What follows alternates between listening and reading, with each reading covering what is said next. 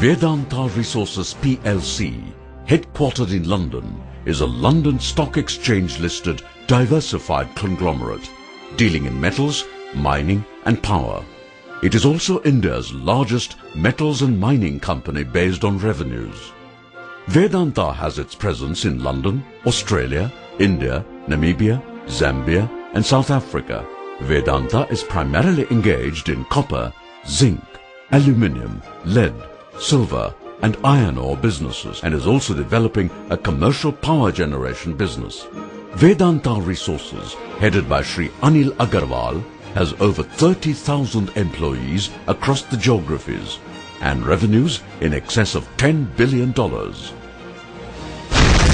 Vedanta believes that their experience in operating and expanding businesses in India will allow them to capitalize on attractive growth opportunities arising from India's large mineral reserves, relatively low cost of operations, large workforce and talent pools. Vedanta Resources consists of the following group companies and mines: Vedanta Aluminium Limited, the Madras Aluminium Company Limited, Sesagoa Limited, Konkola Copper Mines plc, Sterlite Industries India Limited, which in turn has many subsidiaries. I was immediately inspired and the dream stayed with me and I really strive for it. Our family business was a scrap business, also cable business. We used to collect scrap from the cable company and always used to think to have a cable company established for ourselves. When I set up a cable company, I realized the cable business is not that profitable. The biggest thing is copper and aluminum, which was their raw material. And it was amazing when I saw that the most of this business was in hand of the government. It was very difficult a private player to come in this business because of the financing, licensing and so on. But we could make our headway, set up the first copper smelter in India in private sector in Tuticorin.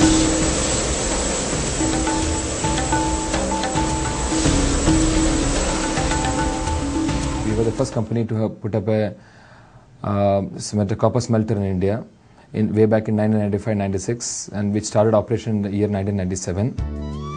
Tuticorin, known as Thoothukudi in Tamil, is a main port city of India. Being one of the main port cities of India, Tuticorin is famous for pearl diving, production of salt, fishing and other related businesses. Around 70% salt used in Tamilnadu is manufactured in Tuticorin. Tuticorin, already famous for its ports and industries, has gained one more pearl through Sterlite.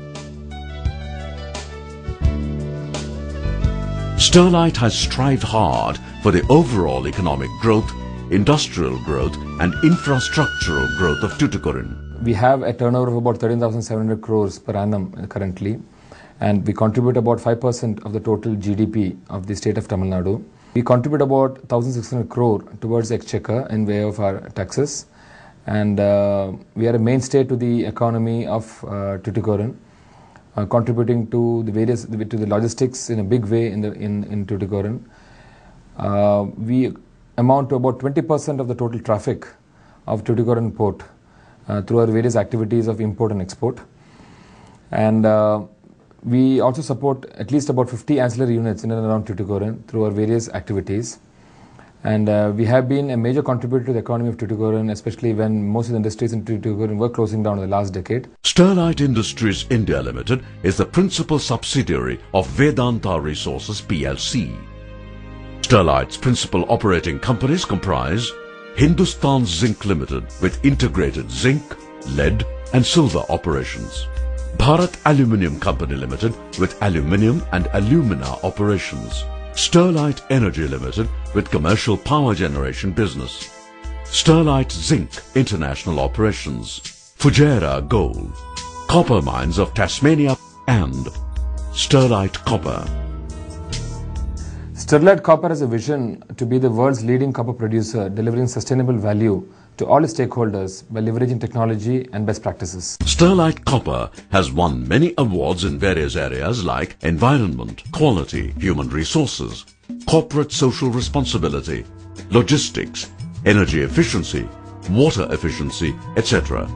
A few awards won by Sterlite Copper are IMC Ramakrishna Bajaj National Quality Award, Outstanding Achievement Trophy and Performance Excellence Trophy, International Star Award, Gold category by Business Initiatives Directions, Spain, Golden Peacock Award by World Environment Foundation, Frost & Sullivan's IMEA Corporate Super Platinum Award, British Safety Council's Safety Award, CII Awards for Excellence in Energy Management, Water Management, Energy Efficiency and Water Efficiency, CII ITC Sustainability Award for the company's focus and commitment towards social, economic and environmental status. Awards from Tuticorin Port Trust for handling highest volume of exports and imports excluding coal. The copper business comprises smelting and processing of copper and production of its byproducts. The operations include smelter, refinery, sulfuric acid plant, phosphoric acid plant and copper rod plant at Tuticorin in Tamilnadu, and a refinery and 2 copper rod plants at Silvassa in the Union Territory of Dadra and Nagar Haveli in Western India. In addition, they own the Mount Lyell copper mine at Tasmania in Australia, which produces a clean concentrate that is valuable in the smelting process. The Tuticorin smelter was in lowest cost quartile among all copper smelting operations in the world. The refineries at Tuticorin and Silvassa are globally ranked 7th lowest and 8th lowest in production costs respectively. Sterlite Copper's main products include copper cathode and continuous cast rods. Its byproducts are sulfuric acid, phosphoric acid, hydrofluorosilicic acid, gypsum, ferrosand and slime. We get our concentrate from mines located in Chile, Brazil, Indonesia and Australia. Copper concentrates from Sterlite's copper mine are blended with bought-out concentrates from other sources and treated to get optimum results. The smelter is based on a proven, energy-efficient and environment-friendly technology, namely ISA process from Xstrata, Australia. In the first stage, called slag blow, most of the iron and a small quantity of sulfur are oxidized and removed. In the second stage, called copper blow, sulfur is removed to get blister copper. Converter slag is treated in a slag cleaning furnace for recovery of copper. Blister copper is further refined by oxidation and then by reduction to approximately 99.7% copper purity in the anode furnace and cast as copper anodes.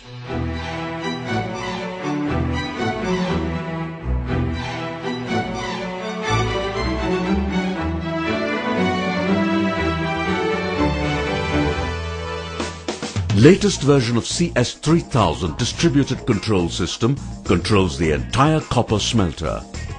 Advanced process control implementation methodology involves data collection, approximate candidate controller design, prototype controller design, simulation, testing and final implementation. The anode produced by the smelters is processed in the Silvassa and Tuticorin refineries using ISA process technology sourced from Xstrata, Australia. The refineries convert copper anodes to electrolytic grade copper cathodes of 99.99% purity. Cathodes are then automatically washed, stripped and packed. An acid purification plant contributes to the purification of the electrolyte, significantly enhancing the quality of the cathodes.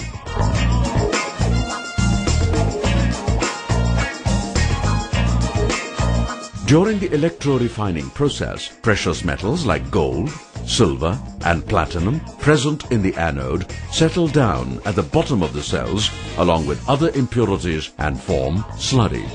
Its applications include continuous cast copper rods, copper wire bars, bus bars, billets, ingots, molds and other semis. Copper-based alloys and downstream products. Copper tubes, strips and foils.